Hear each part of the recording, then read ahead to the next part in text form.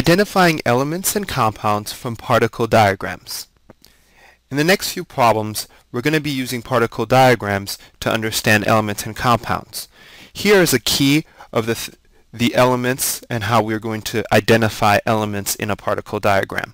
So this blue stands for an atom of element A.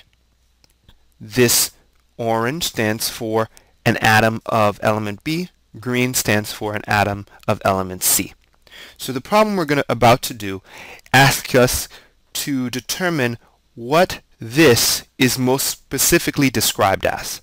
So let's take a look at our answer choices. This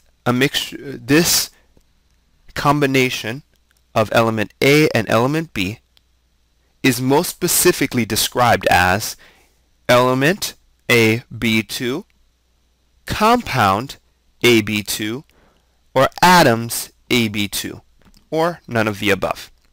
So taking a look at this, we have an atom of A here, and an atom of B, and an atom of B.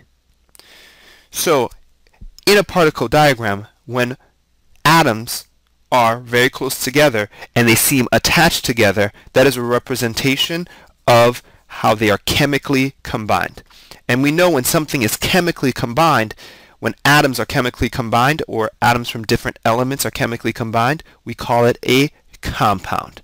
So this must be a compound of AB2. And notice that they put A for one atom of A and B2 to describe that there are two atoms of B.